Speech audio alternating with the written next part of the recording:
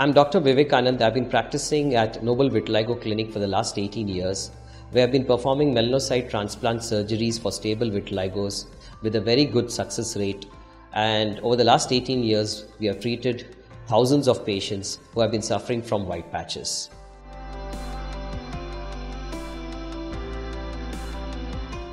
Leucoderma, as we all know, is a harmless cosmetic skin disease which just gives white patches on the body, but it carries a lot of psychological trauma with it.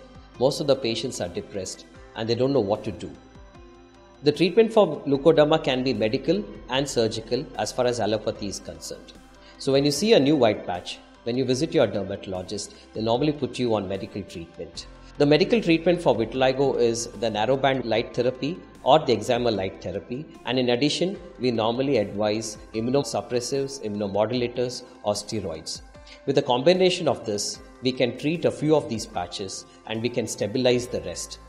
After waiting for about 100 sittings of narrowband light therapy, and if your patches have stopped spreading and if you're not seeing further pigmentation, then surgical option is advisable.